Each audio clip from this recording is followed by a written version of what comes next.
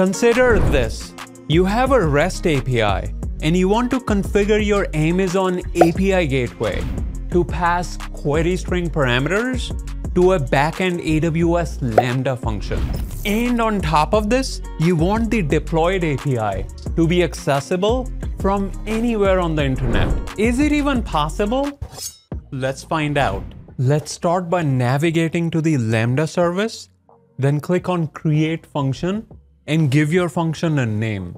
Choose Python from the runtime dropdown, hit Create, then navigate to the code source section. Inside the Lambda handler, I'm going to add a print statement to print our event, then hit Deploy to deploy our changes. Click on the Test button to configure our test event, give it a name, then scroll down to the Event JSON section. Here, I'm going to create two key value pairs, one for first name and the second one for last name, then hit Save. Click on the Test button to execute your Lambda function and confirm that you see your event printed in the execution logs. Next, I'm going to create two variables, first name and last name, to capture the first name and last name respectively from our event.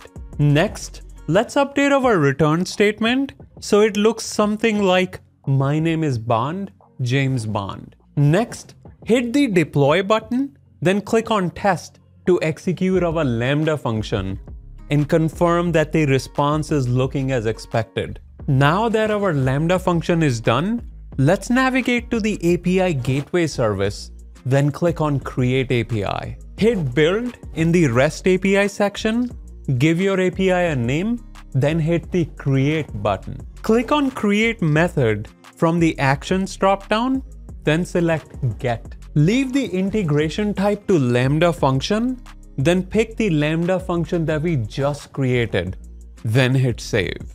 Go inside the method request, then click on Add Query String under the URL Query String Parameters section. Let's add our two parameters here, first name and last name, and mark them as required. Next, let's go inside Integration Request and scroll down to the Mapping Templates section. Select the recommended option, then click on Add Mapping Template, then type application/JSON. In the template editor, I'm going to copy paste this code from this AWS post. Let's replace pet with first name and add another line for last name so we can capture both the first name and last name variables. Hit Save, then go back to the method execution screen and click on Test. For query strings, I'm going to add first name equal to James and last name equal to Bond, then hit Test. Our response body looks as expected, which means it's time to deploy our API. Head to the Actions dropdown, then click on Deploy API. Let's create a new deployment stage for our API and call it QA, then hit Deploy. Next, copy the invoke URL and paste it in the Postman software. Don't forget to add your query string parameters at the end of the URL, then hit Send. Finally, confirm your response body looks as expected. There you have it. But before you go, here's a question for you.